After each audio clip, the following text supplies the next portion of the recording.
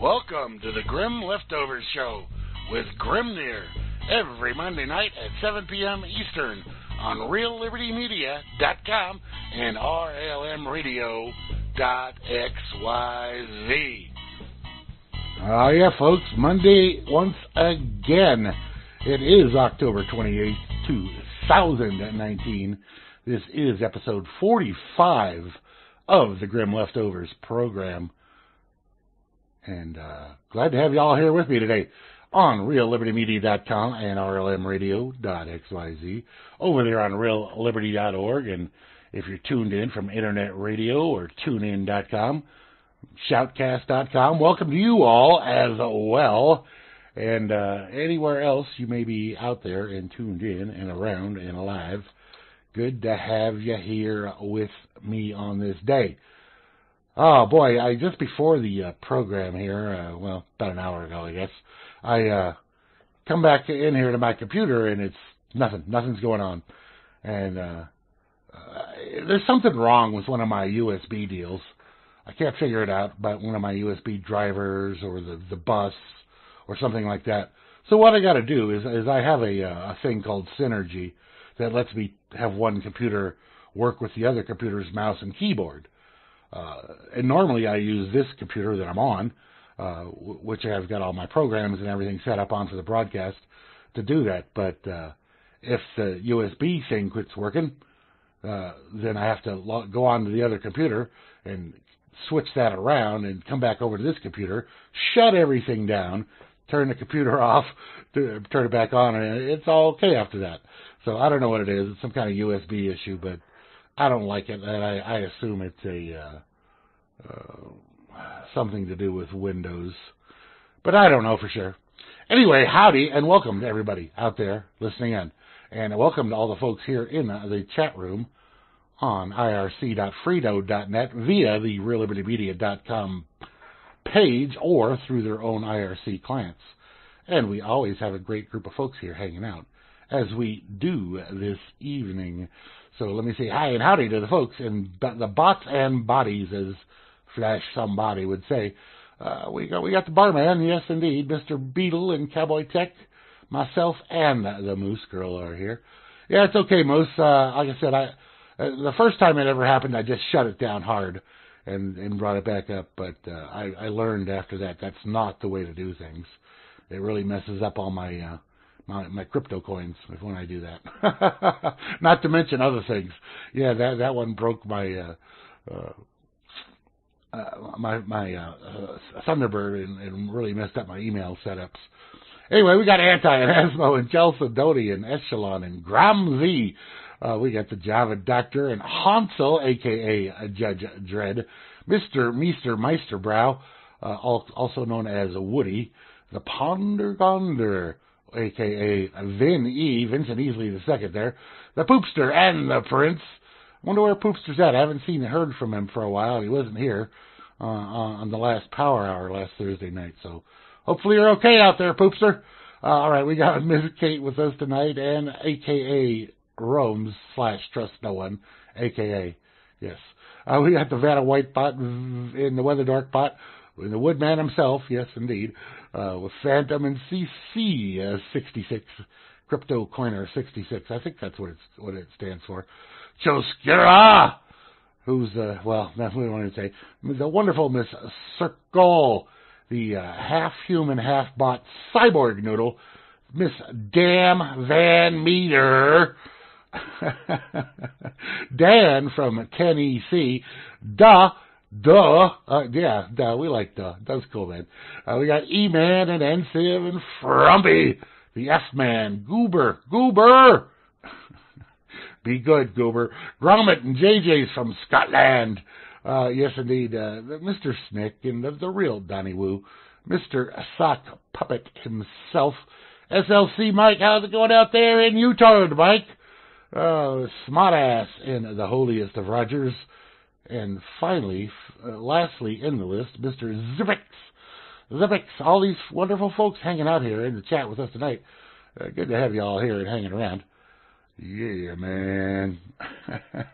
Anyway, I got a bunch of stories lined up for you.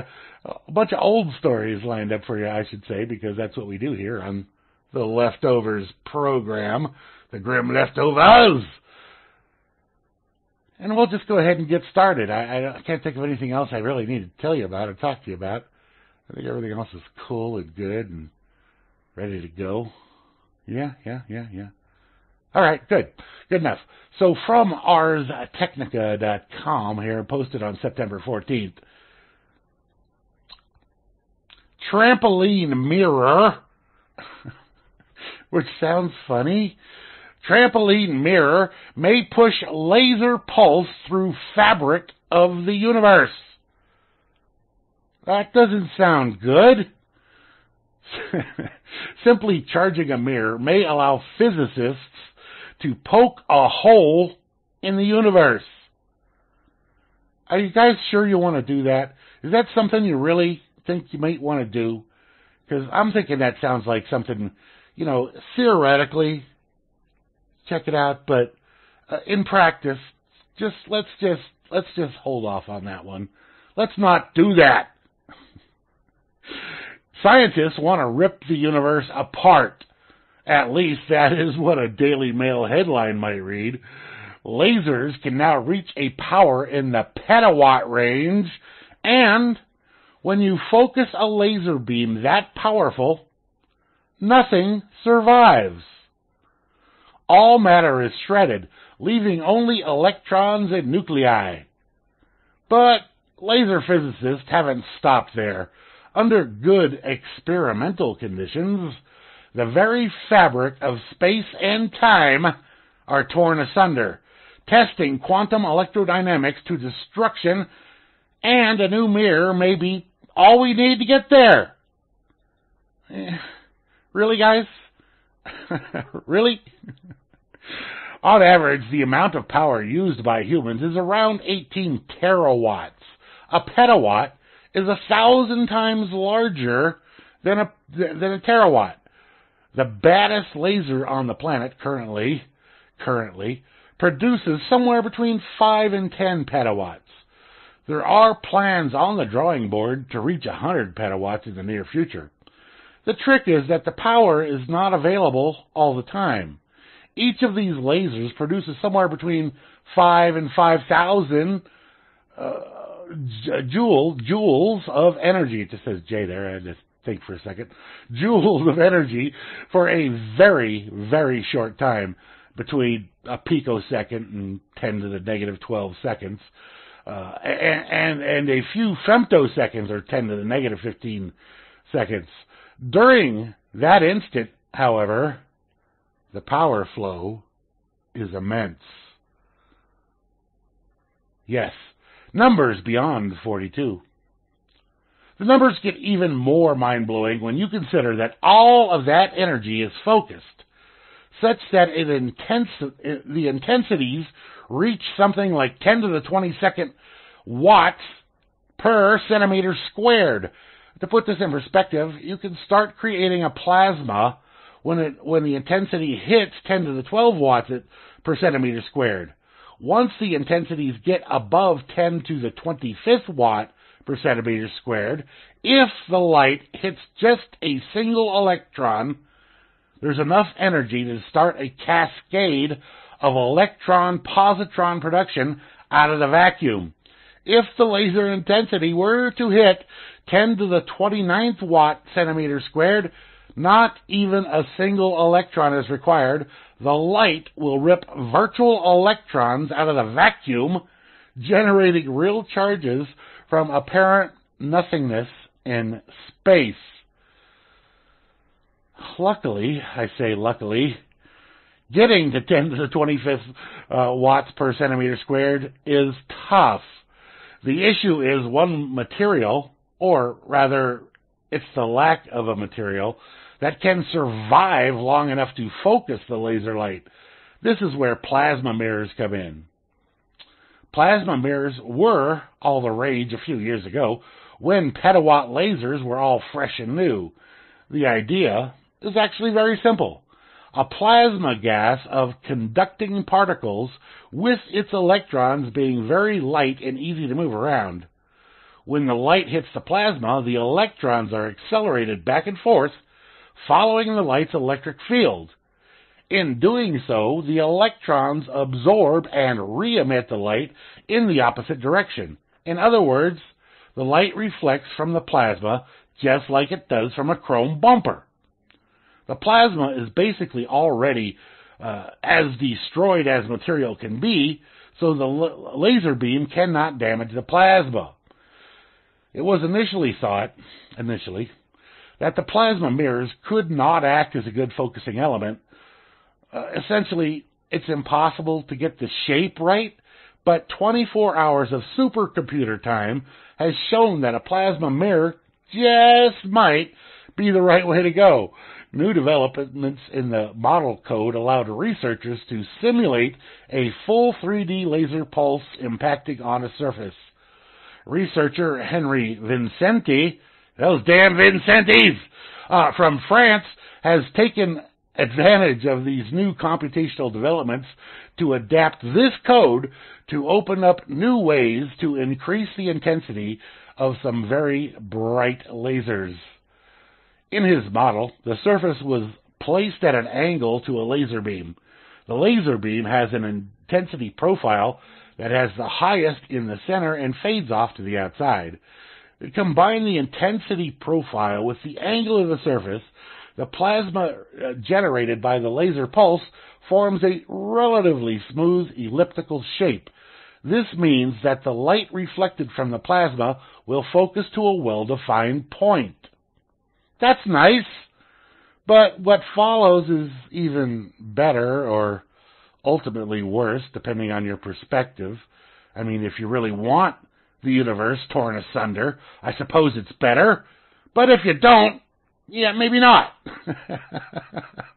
Anyway, as the light intensity gets really high, as probably some of those here listening are really high, the collective motion of the electrons starts to look a bit like a motion on the woofer of a speaker. The light is essentially hitting the surface that is vibrating super fast. That motion Doppler shifts the light to the higher frequencies, like the siren on an approaching ambulance.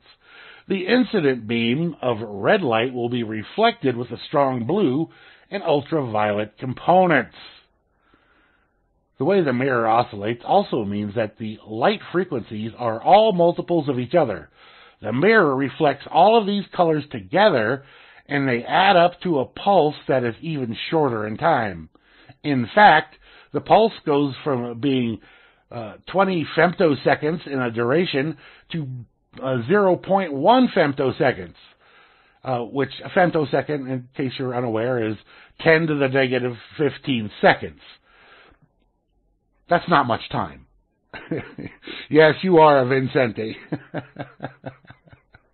This, by itself, increases the intensity by a factor of 100.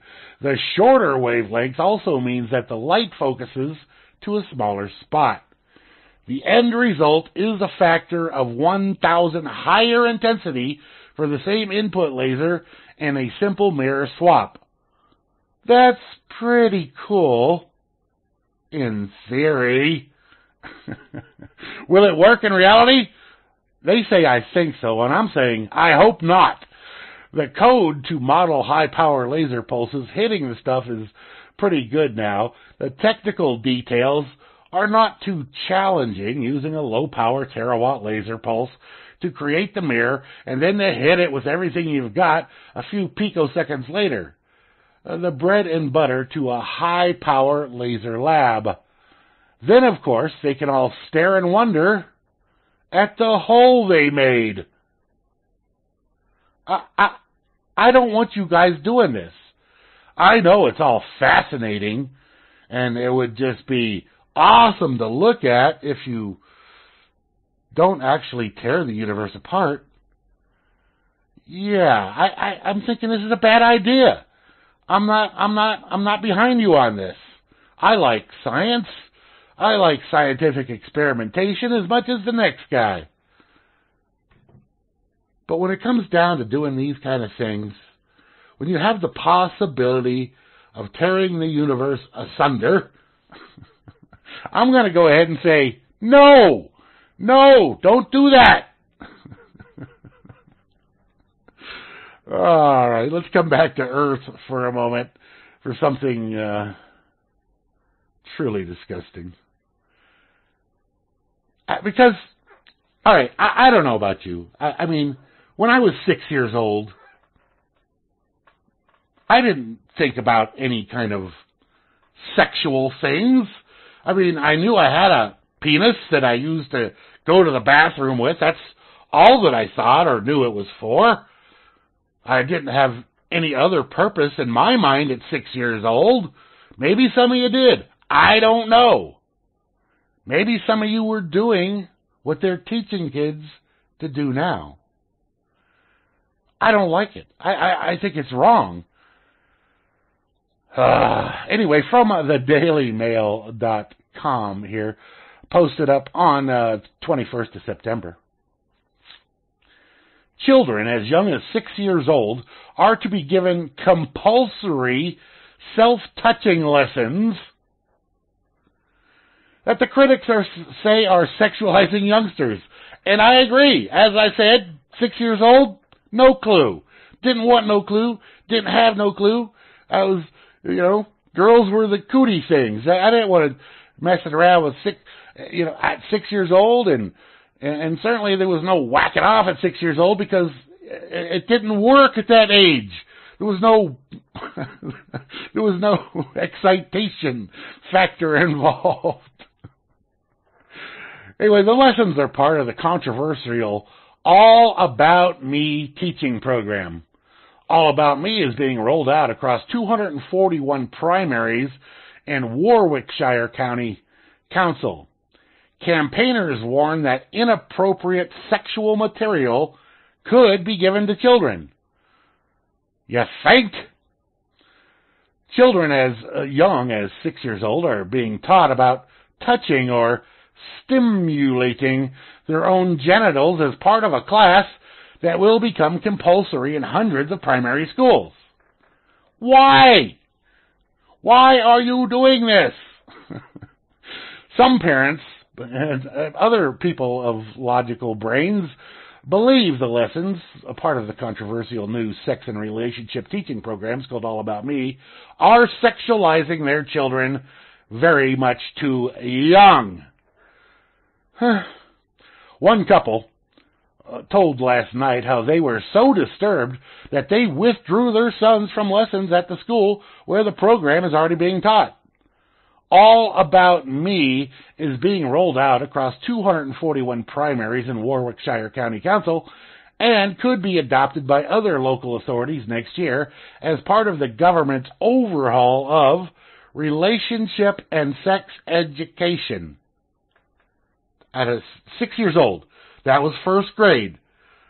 Well, it was in my area of the world. It was first grade. Kindergarten was 5 years old, and first grade was 6. No. Anyway, the family campaigners and religious groups warned that vague guidelines issued by the Department for Education meant schools could soon be providing sexual material to young children that many parents would consider inappropriate. Even politicians who had supported the RSE legislation expressed concern. Tory MP David Davies said, "I and many other parents would be furious at completely inappropriate sexual matters being taught to children as young as 6. These classes go way beyond the guidance that government is producing and are effectively sexualizing very young children." It is ridiculous, Moose Girl. I can't, I can't fathom what these people are thinking to want to make this happen. It seems like some people, and it's not obviously not just one person. It's got to be a group of people to make this go on. These people are there's something wrong with them. They're not mentally right, and they're the ones teaching the children and setting the agenda for what children will learn. I don't know. Anyway, documents obtained by the Mail on Sunday detail detail how All About Me classes involve pupils aged between 6 and 10 being told by teachers that there are rules about touching yourself. An explanation of the rules about self-stimulation appears in the scheme's Year 2 lesson plan for 6 and 7 years old. Now, do kids, I mean, maybe kids are different these days, I don't know, but can you actually get excited at that age? I don't know.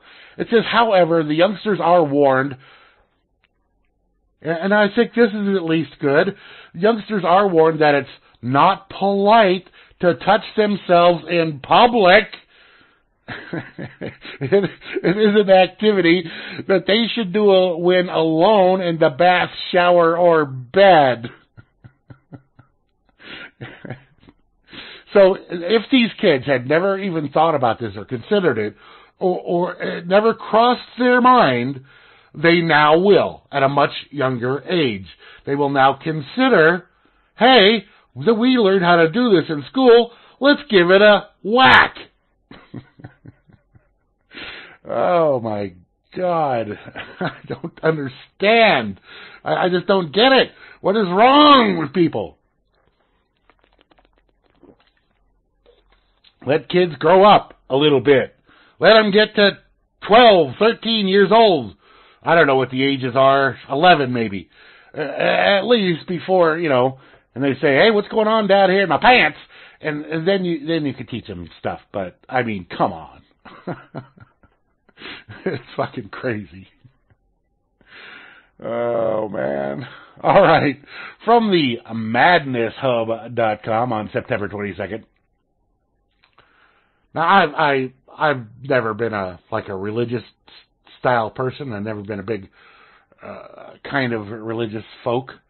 And I have obviously never been to a seminary school or anything like that.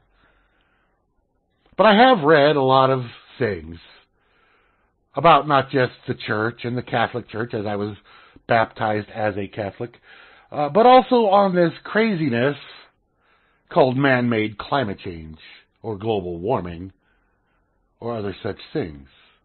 But I do know that the two don't go together. They really don't. However, seminary students offer confessions to plants in ritual.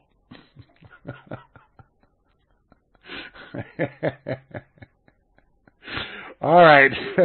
It says the left has taken the climate change to a whole new and bizarre level. Students at the seminary school in New York recently held a religious ritual in which they confessed sins to plants. They confessed sins to plants. Yes, really. The College Fix reported, seminary defends confessing sins to plants.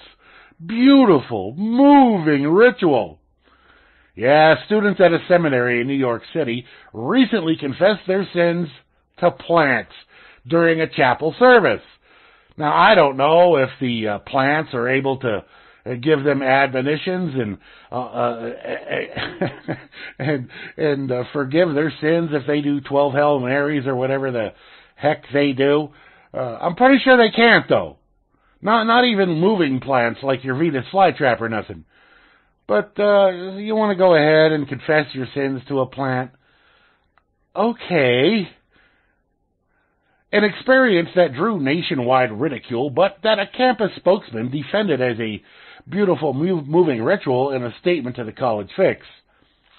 On Tuesday, Union Theological Seminary in Manhattan shared on its Twitter account a photo of a group of students speaking to an arrangement of houseplants. Now, my question to them is this. I mean, if they're so all fired up about these plants, why do they have them in cages? I mean, they're houseplants. That means they're probably in pots of some kind, right? That's a cage, isn't it? They're not out there in the wild. Anyway, today in chapel, we confess to plants. Together, we held our grief, joy, regret, hope, guilt, and sorrow in prayer, offering them to the beings who sustain us, but whose gift we too often fail to honor. According to the website, Union Theological Seminary was founded in 1836 by 9 Presbyterian ministers who were seeking a new vision for theological education. Long known as a center of progressive Christian theology, it has graduated and hosted liberal thinkers from Harry Fosdick to Cornel West. Elsewhere on its website, it states that the fragility of our planet is one of the most profoundly challenging issues of contemporary experience. They got a bunch of tweets here showing you the various stuff, and it guarantees you, it swears to you, this is not a parody. This actually freaking happened.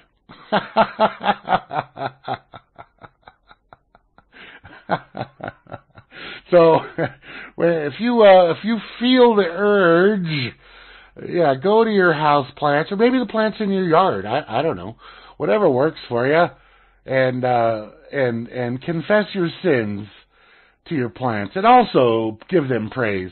And I would say giving them praise is a good way.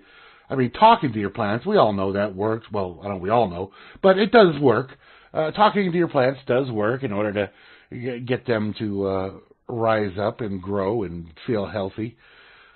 Yes, nuttery to the extreme. Rob Works, welcome to the show. Oh boy. Well, here's a slight bit of good news. Not that this should need to be good news. This should be normal news. But it's a slight bit of good news in today's world, in the way things work today. On the freethoughtproject.com, posted September 21st, no charges for dad who shot 2 cops to protect his daughter from an unlawful raid on his home. As I said, it shouldn't be necessary for this to be good news. It should be normal, the way things work news. But in today's world, it's good news. District Heights, Maryland. A team of police officers who were serving a search warrant at the wrong house encountered an armed father who was trying to protect his daughter from what he believed were intruders. Well, they were intruders. During a news conference on the incident, George's County Police Chief Hank Stanwinski admitted that a 9-member special operations team went to the apartment when they served a search warrant around 10:30 p.m. on a Wednesday. A law-abiding, hard-working citizen and his daughter were home at the point where we began to execute that search warrant, Stanwinski said. The police chief claimed the warrant was originally granted because a confidential informant told officers that a drug dealer was living at the residence. This was not a pharmacy. Our officers had worked to corroborate the information from that confidential informant. However, we did not draw the right conclusion. You think? According to a report from NBC Washington, when officers arrived at the home, they announced their presence and then used a device to open the door. They said, "Pigs!" and then they bashed the door in with a battering ram. That's what they mean, announced and used the device. It's not clear whether they used the battering ram, yes it is, to break down the door, or if they threw flashbang grenades inside the home to startle the residents. They probably did that too. When the officer broke down the door, they encountered a man who was holding a shotgun. He fired a single shot, which Stanwinski claimed hit 2 of the officers who were trying to break into the man's home.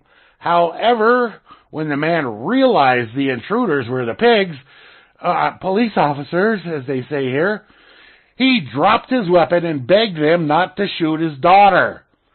As that door As that door now opens, he realizes that those are police officers. He immediately drops a weapon. He immediately goes to the window and starts communicating, "You've got the wrong address. Don't shoot my daughter." While one of the officers returned fire, being the terrible aims that they always are, no one was hit. And the officers who were shot by the homeowner are in stable condition, which is a miraculous ending to what could have been a tragic scene. Easily.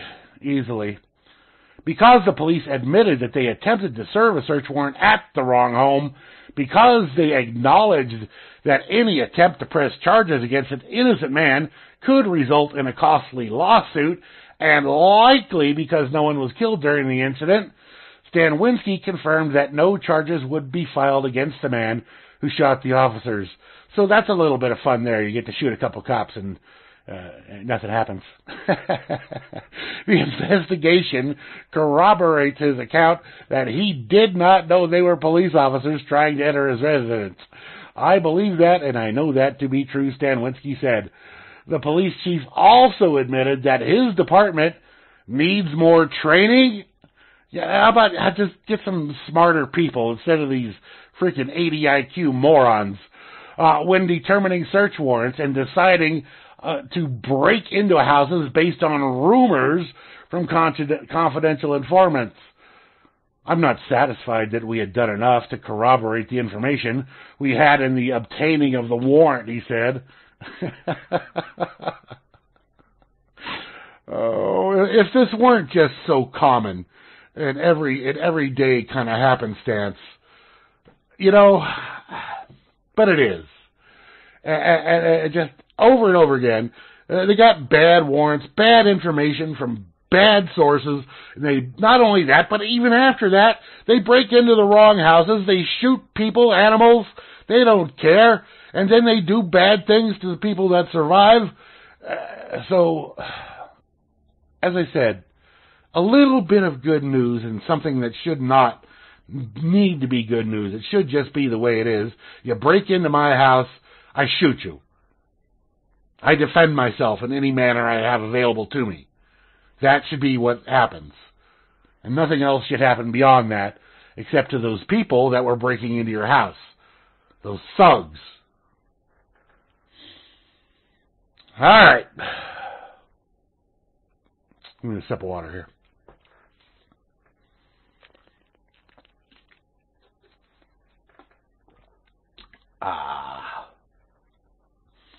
Alrighty, all right. From What's Up With That? Posted September 1st, 2019. The next great extinction event will not be global warming. It will be global cooling. That's according to this guy, Alan M.R. McRae, who's B-A-S-C-M-E-N-G. I don't know what all those letters mean, but he's got all those letters following his name. Rob Works just posted a link there in the chat that I'm not going to be able to get to here.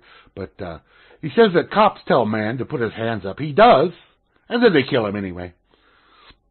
And that was posted from today, so hooray.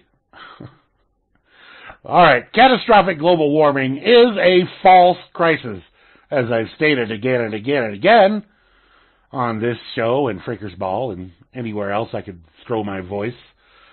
The next great extinction will be global cooling. Maybe. I mean, it's good to say that, and it's good to think that, I guess, but maybe. How about we go with the next great extinction event might possibly be global cooling. Yeah. Forget all those falsehoods about the scary global warming, deceptions contrived by wolves to stampede the sheep. The next great extinction event will not be global warming. Future extinction events are predominantly cold. A glacial period, medium-sized asteroid strike, or super volcano. I'm thinking EMP, probably an EMP could do us in pretty good. A good enough, well-directed EMP from the sun. You know, that big thing that goes up in the sky every day, shines light and warmth down upon you, that thing, yeah, it's got a lot of power. And it could wipe us out in an instant. It wouldn't even think about it. It doesn't have any grudges. It don't care. Anyway, humanity barely survived the last glacial period that ended only 11,500 years ago. The blink of an eye in geological time. Cold, not heat, is by far the greater killer of humanity. Today, cool and cold weather kills about 20 times as many people as warm and hot weather. Excess winter deaths, defined as more deaths in 4 winter months than equivalent non-winter months, total over 2 million souls per year in both cold and warm climates. Earth is colder than optimum for humanity, and currently observed moderate global warming increases lifespans. Yeah, cold weather kills 20 times as many people as hot weather. Just for stats, if you need them. However, excess winter deaths are not the worst threat to humanity. The glacial cycle averages about 100,000 years, consisting of about 90,000 years of the glacial period. So you get 10,000 odd years there between glacial periods, when the mile-thick continental glaciers blanketed much of the northern and southern hemispheres, including Canada, Russia, northern Europe, and northern USA, and about 10,000 years of interglacial, the warm period, which we're presently in. And Earth is now 11,500 years into the warm interglacial, which means that we're slightly overdue, about 1,500 years overdue in this current warm period for the next glacial period. The re-entry into the glacial period will be a major extinction event for humanity. To some degree. I mean, there's still going to be some places to be able to survive. It won't be any fun. A lot of people will die. A lot of crops will die off. A lot of bad other things will happen. But there'll be ways. There'll be ways. I mean, everybody won't die. So, it's just something to think about, though. These global warming wackadoos, climate change wackadoos, the Greta followers, all those folks. Anyway, there's a lot more to that article that I'm not going to go into. I will give you the conclusion. The paper discusses real threats, specifically global cooling, including imminent moderate global cooling and later re-entry into another glacial period, in order to shift the climate discussion from the popular scary fantasies of runaway global warming to cold events that actually do threaten the future of humanity and the environment. There is a link to a PDF on this document posted in here, and other such things, all kinds of links to all kinds of data to back up all of the stuff that he talks about here. Not that kind, Mike.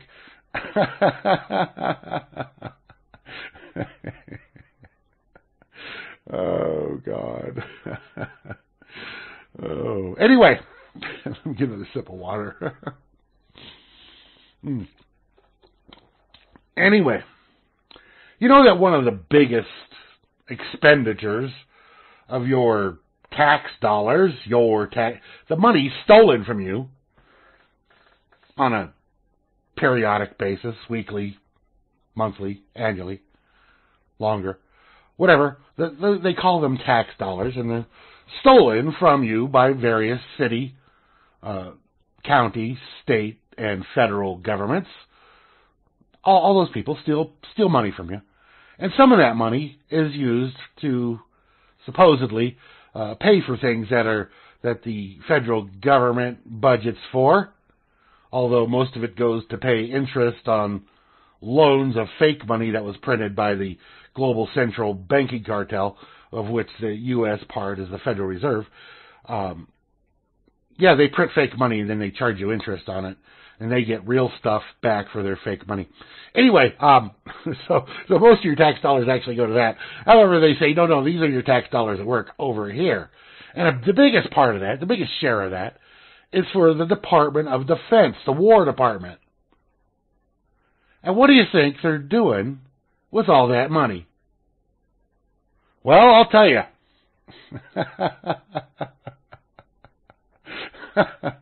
On Reason.com from July 3rd here.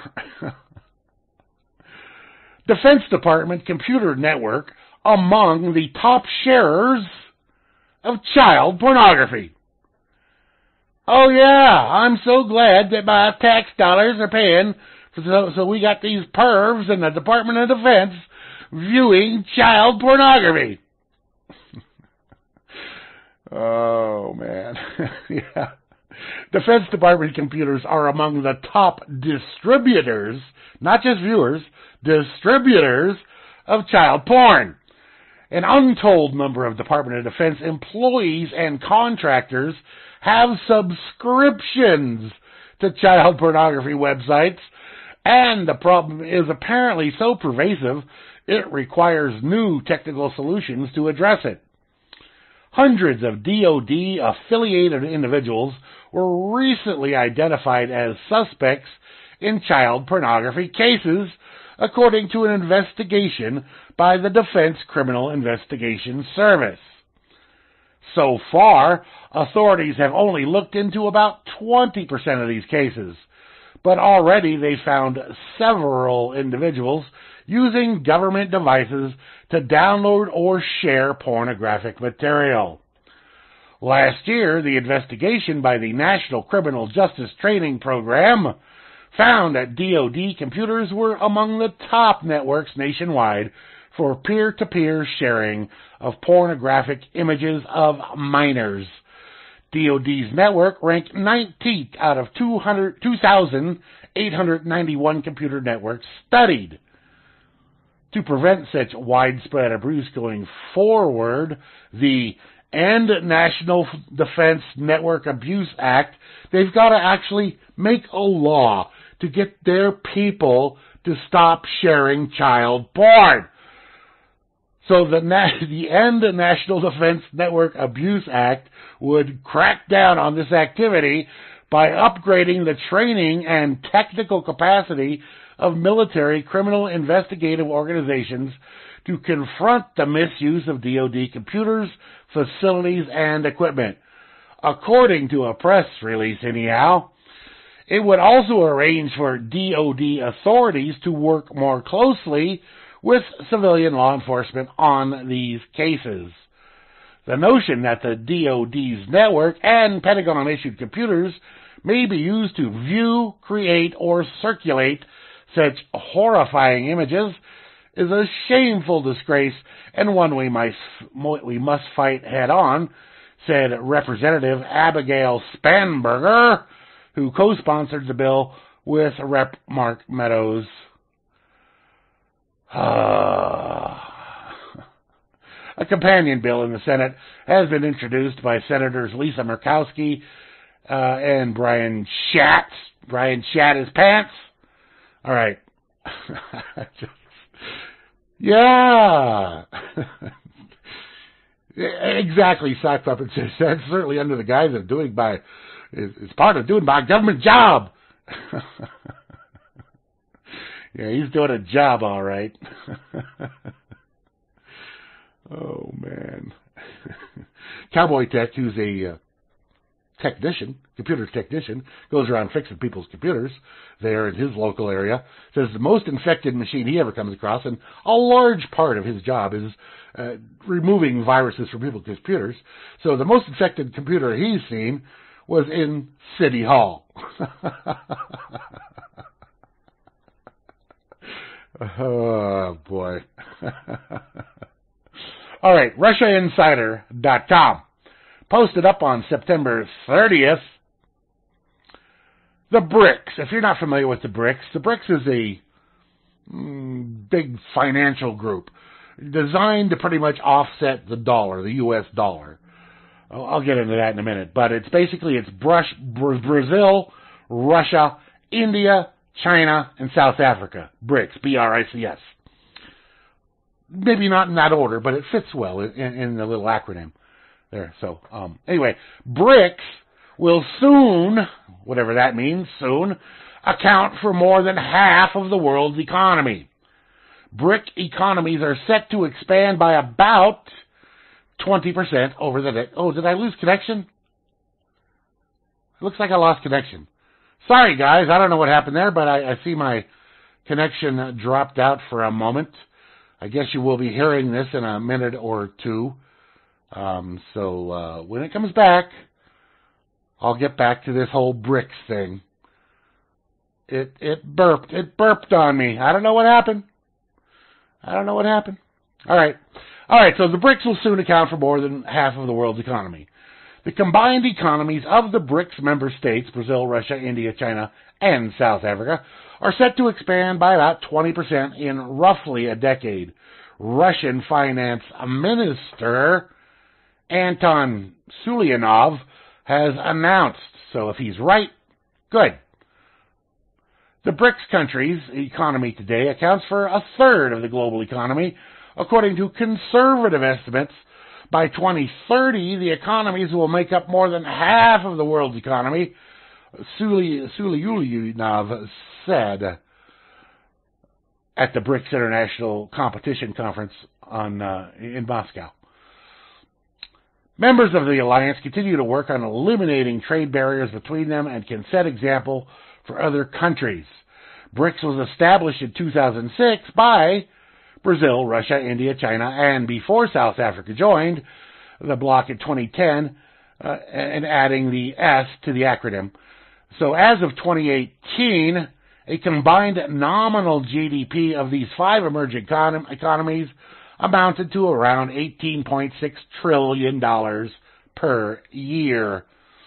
In line with efforts to boost trade, members are working to the integration of payment systems, increasing payments in national currencies, as well as the establishment of an independent channel on information exchange. It was earlier reported that BRICS states are set to create a new joint payment system called BRICS Pay that will be similar to existing Apple Pay or Samsung Pay services. So, yeah, some kind of digital payment service there. Anyway, cooperation in terms of developing the use of our national currencies and international settlements seems very promising, said the Pooty Poot, in June as he met BRICS leaders ahead of the G20 summit.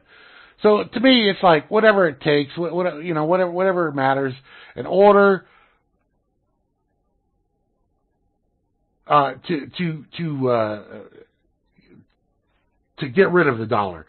Moose Girl wants to know if you can convert BRICS, which is B-R-I-C-S, not XS, because the C is China. Anyway, to dollars. So you can convert any currency to any other currency. It don't matter what it is. It'll go on a foreign exchange, and on that exchange you can swap anything for anything.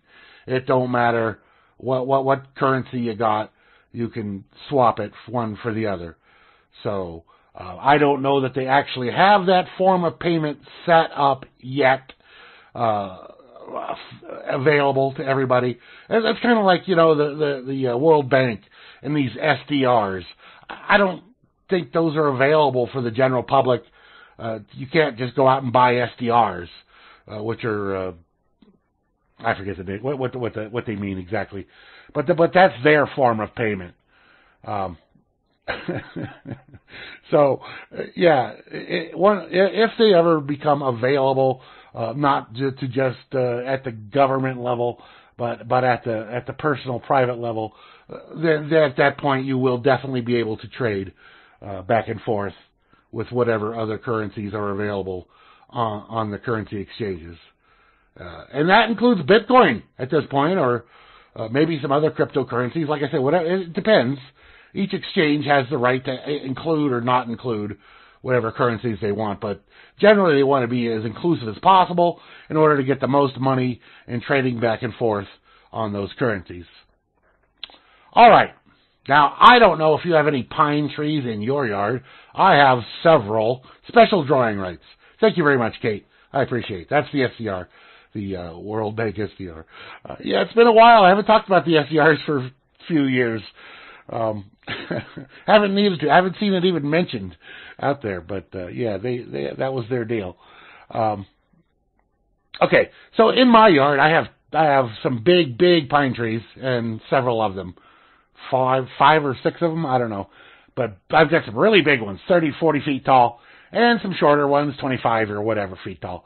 And they're separated, spread out around the yard. But in the front are my big ones. And what they do, what those pine trees do, is they shed things. Two things. Pine needles and pine cones. Now, to me, they're a pain in the ass. I don't like them. They're all over the place, these freaking pine needles. But apparently, there's a bunch of uses for your pine needles. And this article here on DIY Natural has 15 ideas, 15 great ways to get rid of your pine needles. And I'll just kind of breeze through them here. Make a homemade natural soap with pine essential oil and pine needles. It says pine is naturally antibacterial, and of course it smells great. Pine needles under acid-loving plants such as holly or azalea.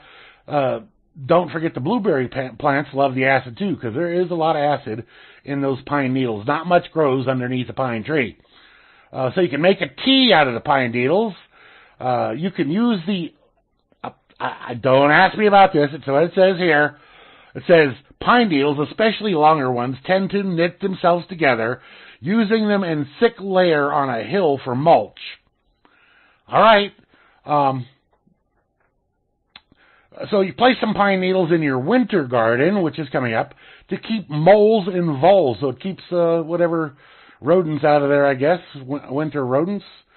You can, if you didn't use a preservative, you can make tea from the pine needles and drink it, which it says they have a lot of vitamin C, but all pines do. You can also make a tincture from the pine needles. So you cover the needles with vodka and a sunny spot for a few weeks. Shake it to release more of the oils. Yeah, that's just more vitamin C stuff. Make a foot bath. I'll let you read the rest of this list for yourself. There's a bunch of stuff you can do with pine needles, so you don't just have to always throw them out like I've been doing for years. And they're a mess. Let me tell you, they're a freaking mess. But, check it out. Make an incense out of them. Grind them up. Throw them in your fire, in your fireplace. Whatever you like, really, yeah. Whiskey does not taste like vodka. This is true. Oh, man. All right. Disclosed TV. This is an old article, but the news may still be new to you. You may not know this.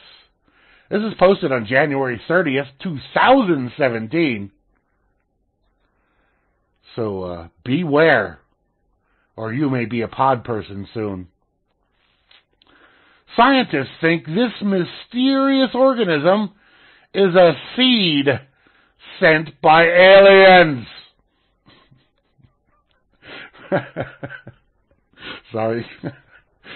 Professor Milton Wainwright and his team, made up of students and staff at the University of Sheffield and the University of Buckingham Center for Astrobiology, discovered several particles of an origin that is not known to this Earth by sending up what is called a sampler balloon into the highest reaches of inner space that a gas-filled balloon can reach, and then reel it back down after it has been up there for a sufficient amount of time to collect minor space debris carried in the wind.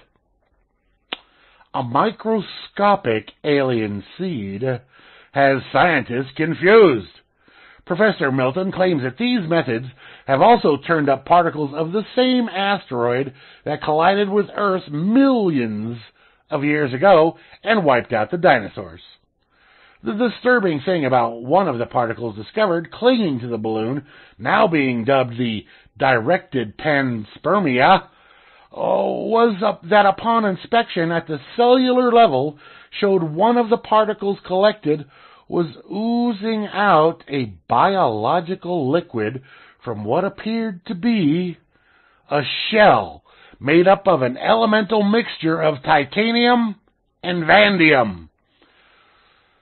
This wasn't the first time such a foreign alien particle was discovered by similar methods of sampling outer space, such as the ghost particle or the dragon particle, while there was also a report of an alien particle found clinging to the Texas-49 rocket that was able to withstand being burned at over 1,000 degrees Celsius.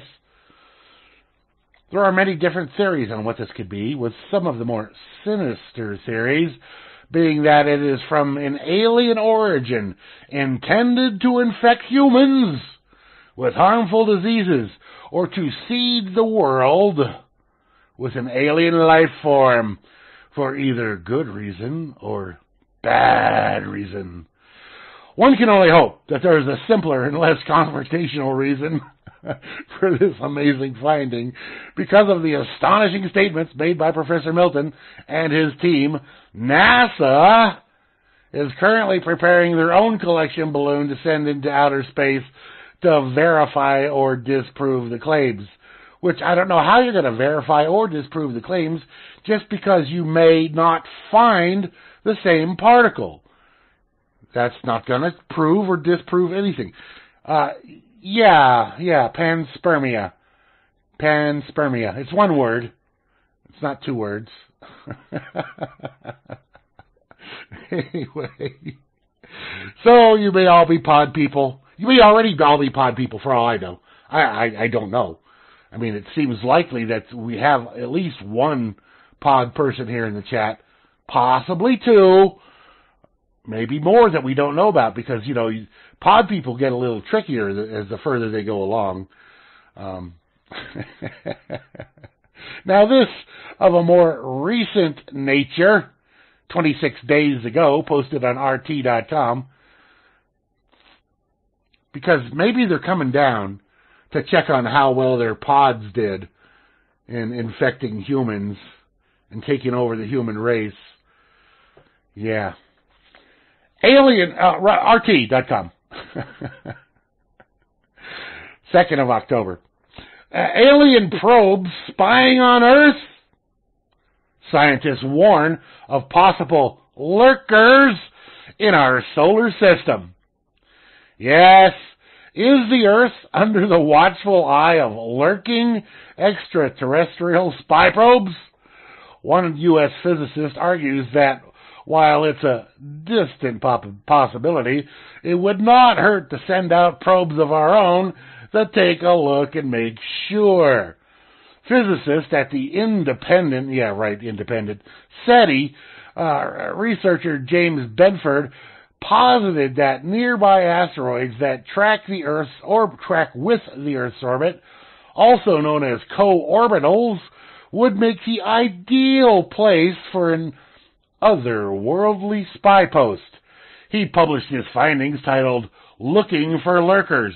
Now, we also have those here in the chat. Yes, besides the pod people, we also have lurkers here in the chat. So that was in the peer-reviewed Astronomical Journal last month. A probe located nearby could bide its time while our civilization developed technology that could find it, and once contacted, could undertake a conversation in real time. Sure, it could. It could have been routinely reporting back on our biosphere and civilization for long eras. Yes. Oh, man. So there you have it. We not only got alien pods trying to make pod people out of the humans, but we got alien lurker spies out there spying on the alien pod people thingies. All right, that's going to wrap it up, folks. Thank you all for tuning in. I've had a fun time sharing the news as it is with y'all. I'm telling you, man, it's a messed up world. It is a messed up world. Anyway, so I'll be back next Monday with more of this stuff for ya. And then again on Friday night with Freakers Ball, Balls to the Wall, whatever you want to call it. Moose Girl's out of town to go to Horseshoes and Hand Grenades music concert. So I'll be there on Friday. Check on tomorrow on RLM Radio for Flash Somebody and probably Vincent Easley there. What else? Just check the schedule on RealLibertyMedia.com for all the rest of the shows and stuff that come up through the week. And we'll talk to you all later. Have yourselves a good night, a good week. Peace!